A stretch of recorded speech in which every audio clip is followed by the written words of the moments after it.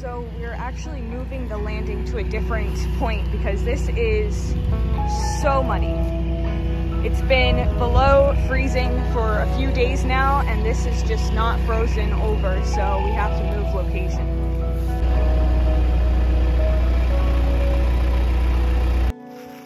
So this is the new forest that my dad will be timbering. Looks like a good variety of hardwoods, but my favorite part is that it would appear that there are plenty of good-sized hemlocks. That is certainly good news for us millers.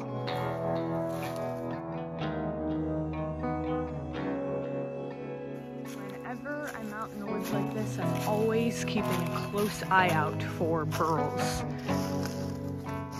Obviously, the only burls that are worth anything are hardwoods, so hemlock burl wouldn't go very far. This has to be the most fun part of being a logger's daughter. In fact, being just a logger in general. It's the fact that you can just take a walk out in the woods and scout the area,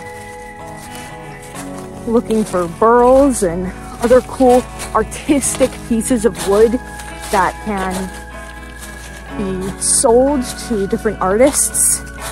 Definitely the fun part of this job. Wow, you guys, look at this.